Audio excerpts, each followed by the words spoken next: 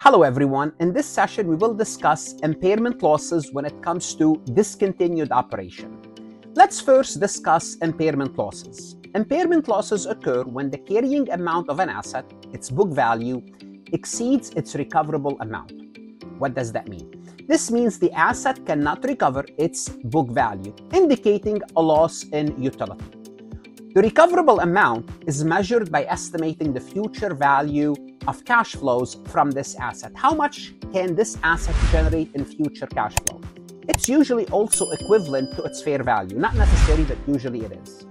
For example, if an asset is recorded at $100,000 on the books and its recoverable amount is only $70,000, well, what can we say? We say that this asset is overvalued by $30,000. In such cases, the principle of conservatism in accounting requires us to recognize the losses as soon as they are identified. And this is done through an impairment loss, which reflects the asset diminished utility or value.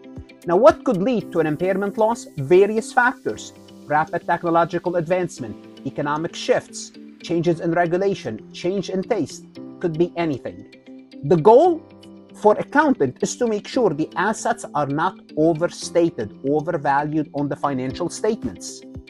In this discussion, we will focus specifically on impairment losses related to discontinued operation rather than property, plant, and equipment.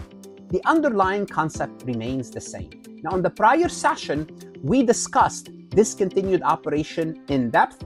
Make sure you know this. We will do a quick review before we start. Let's go ahead and get started. So let's review, what do we report typically under discontinued operation? Well, we report results of operation of the component, and this should be a review for you. What does that mean? So when we discontinued an operation, again, I assume you have the basic knowledge of it, we would include revenues, expenses, gains, losses that are directly associated with the component being discontinued. And we would report this, hopefully you know this, net of tax. Don't worry, we'll work an example, but this is a review.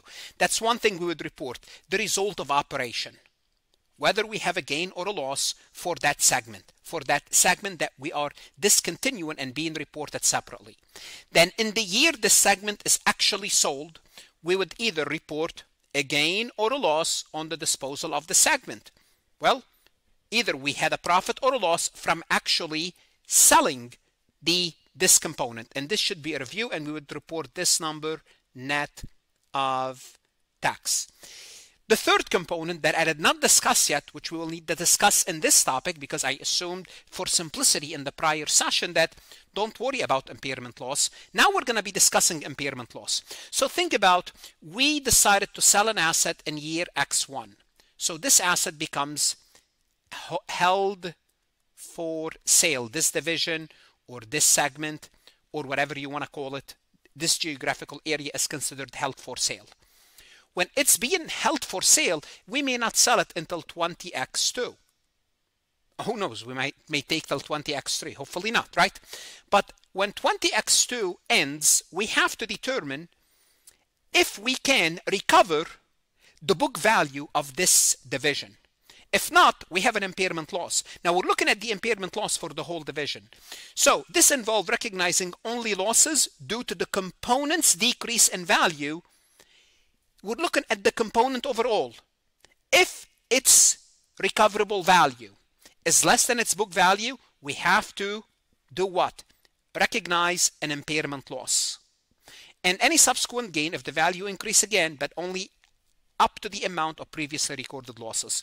So we put this discontinued operation for sale. The book value of the whole division, is 10 million. We can recover I'm going to put the fair market is 8 million. What does that mean? It means we have 2 million fair value minus, cost to sell. So we have 2 million of losses. Although we haven't sold the division, there's 2 million of losses. Why? Because the fair value of that division went down. Why? Because there's no demand for it. Something happened. The division lost utility. Now what happened is if for one reason or another, the product of that division becomes marketable again, and the fair value jumps to 15 million. Just make it extreme. Well, can you recover this 2 million you can recover, yes, up to 2 million, up to what you recorded in losses. So if you are able to recover, you can recover up to that amount. So when the component value decrease, an impairment loss is recorded. This loss is calculated as the difference between the book value and the fair value minus the cost to sell, which is how much can you get for it. If the value of the component further decline, then year after year, if you have this asset, additional impairment losses are recorded in the same manner until you sell it. Now what happened again if there was a subsequent increase in fair value? If the fair value of the component later increase, again is recognized up to the previous impairment losses. So in the past, you computed in total 5 million in impairment losses. The only thing you can recover is 5 million, no more than that. Well, if you have more gains, well, sell it and recognize the gain. The other thing you want to know about asset held for sale is we don't depreciate them. When management decide to dispose of a component, any asset within this component are not subject to depreciation. And I hope this makes sense because we depreciate assets that are in operation. Once we put a division for sale, it's being held for sale. This means that the asset value will not be further reduced over time through this accounting process. We only depreciate operating asset. Same when we put a specific particular asset. If we put a piece of asset like a long-term property, plant equipment, a truck, a vehicle, a building, once it's held for sale, it's no longer depreciated or amortized. Why? Because the definition of depreciation is you depreciate an asset that you operate. Well, yes, you still operate this asset, but you are holding this division for sale. It's no longer considered, in quote, operating. So don't depreciate. But if you have an impairment loss, just like the asset, you will reduce the value of this division, this component. So what is the amount? A component that's classified as held for sale must be measured at the lower of two values: the carrying value or the fair value less cost to sell. Simply put, we look at the carrying value. This is the book value of the component representing its original cost minus any accumulated depreciation or amortization. So the book value of the component, I told you if the book value is 10 million, the fair value is 8. Well, guess what? We have to report it at 8 and take a loss of how much? 2 million. Now, cost to sell means including legal commission, other expenses directly related to this transaction. And the best way to illustrate this is to actually look at an example. So let's take a look at the cycling division of Fitness World. So Fitness World is the main company. They have many divisions. One of them is the cycling division. And this division has been losing money. The board of directors decided on March 31st, year 1, so be careful, we're going to have a couple years here, to dispose of the cycling division. Once we dispose of the cycling division, March 1st, we have to account for the revenues, expenses, operating expenses for the cycling division separately as of January 1st, the first of the beginning of the year for that division. So the carrying value of the cycling division, when we decided to dispose of it, is 5 million. The fair value lost the cost to sell is 3. Do we have an impairment loss? And the answer is yes. We do have an impairment loss of 2 million. Great. After a month of negotiation, the division's net asset are sold on August 31st, year 2. So notice we started, so let me show you what happened here. This is year 1 and this is year 2. We decided to sell this division March year 1. So we have year 1 to account for, and we did not sell it until sold August of year 2. August of year 2, March of year 1. So the first thing you need to know, as far as we're concerned for year 1, all revenues and all expenses for year 1 will be reported as discontinued operation. So this period here is discontinued operation. But we did not decide till March 1st of year 1. It doesn't matter. We'll start from the beginning of the year. And the division was sold for 2.8 million a year later. Now, the cycling division has continuing losses in year 2 of $250,000 per month. This is their losses per month in year 2. So in year 2, every month, they were incurring losses of $250,000. Fitness World income tax rate is 21% for years 1 and 2, and assume that Fitness World income from continuing operation is 6 million in year 1 and 6.5 in year 2. So we are giving income from continuing operation because we're going to list discontinued operation right after income from continuing operation. And they gave us the trial balance specifically for the cycling division, because what we need to do now, we need to compute the operating income or loss for the cycling division for year one. And year one means what? January 1st till December 31st. This is a calendar year company, but they did not decide until March. It doesn't matter. You start January 1st. So let's first compute what happened in year one. In year one, because remember, they did not sell it in year two. So the continuing losses would include it in the discontinued operation in year one. So here's year one. In year one, we're gonna take revenues, 18 million, minus cost of goods sold for the cycling division, minus the freight out, minus the commission, minus advertising, minus insurance expense, minus salaries expense, minus depreciation. If my math is right, the cycling division reported 2.9 million of losses from operation for that period, for year one. This is for year one. Now, what do we have to do? We're going to report this number net of tax. How do we report it net of tax? We'll take the loss times 1 minus the 21%. So the losses net of tax is 2,291,000. It means we have a savings. What is the savings? Well, the savings is the tax rate. If we have 2.9 million of losses and the tax rate is 21%, we saved 609,000 on our taxes. Hold on a second.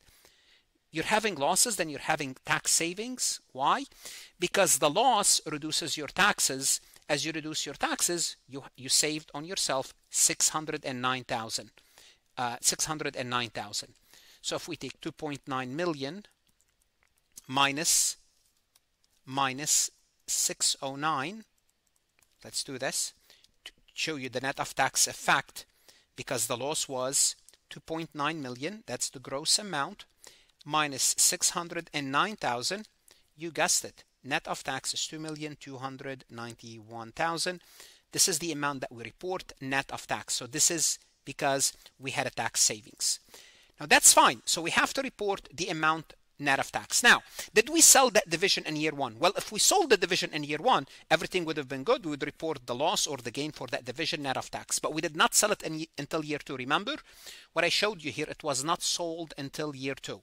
So at the end of year one, what do we have to do now? We have to report any impairment loss. Do we have an impairment loss? Yes, we do. We have an impairment loss of 2 million. Remember, the fair value minus cost to sell is 3 million. The book value is 5. We have 2 million. Now the impairment loss will also have to report it net of tax. I have to take the 2 million times 1 minus the tax rate. My impairment loss is 1,580,000. So for year one, how do I present things on the balance sheet? For year one, I present income from continuing operation of 6 million, which is given to us. Then I'm going to have loss from operation of discontinued operation net of tax, 2,291,000. Loss from impairment of discontinued operation net of tax, 1,580,000. 6 million minus those two losses will give us a net income of 2,129,000. Now, obviously, if I sold that division in year one, I will not have loss from impairment, because when I sell it, I'll either have a gain or a loss. I don't have to worry about loss of impairment. Now, let's look at year two. In year two, they told us your losses are $250,000 per month. We operated the business for 8 months because we sold it in August. Therefore, our losses gross is 2 million. This is loss from operation. Now I have 2 million twice. This is loss from operation year two. So don't confuse this 2 million. I should have used a different number with the impairment loss gross. So this is the loss from operation in year two.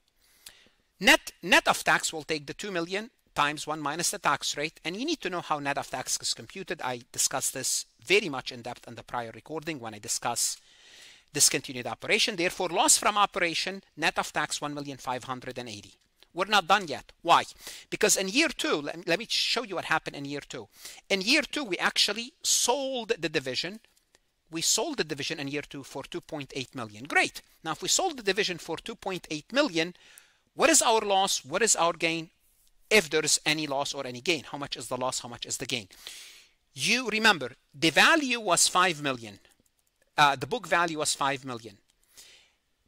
After the end of year one, you wrote down the value to 3 million, and you recorded a loss of 2 million in impairment loss, then you reported it at, this is for year one. This is not the same 2 million, okay? This is year one impairment loss. So when you sold it, you sold for 2.8 million. This is how much you sold it for. When you sold it for 2.8 million, you would show this and you would compare the 2.8 to the 3 million, not to the 5 million, because you already took the losses. You already took 2 million of losses. You compare the 2.8 to the 3 million. It means you have losses gross of 200,000. You guessed it. I'm going to report the loss net of tax, 200,000 times 1 minus the tax rate. My loss net of tax, that's it. That's it, 158. I'm done with this. I'm done means I sold that division. I don't need to report impairment if I sold it. If I did not sell it by year 2, I'd have to determine whether it's still worth 3 million or not. It looks like it was worth 2.8 million. If I did not sell it and it was worth 2.8 million, I would have to again report a loss, an impairment loss. So this loss will not be loss on disposal. It will be the impairment loss of this much. But let's assume for the sake of illustration, again, let's be extreme, and somehow the cycling division, everybody wanted to cycle in the US and around the world, and the value of that division went up to 6 million.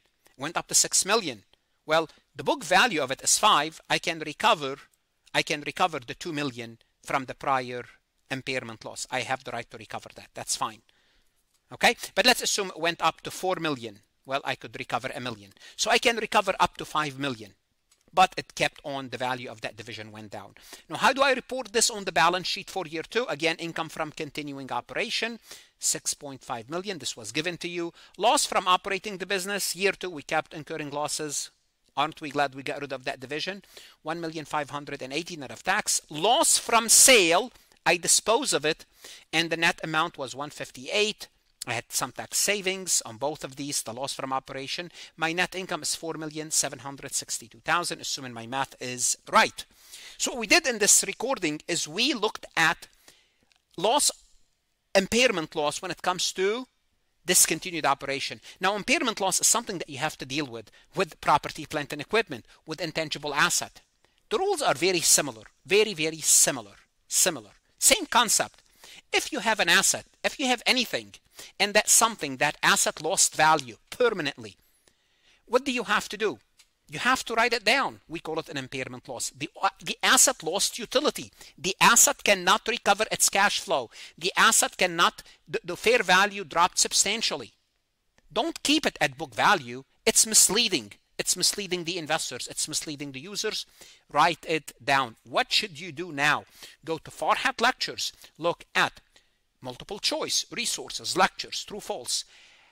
You need to understand these topics inside out. Accounting is worth it. Study hard. Good luck. And of course, stay safe.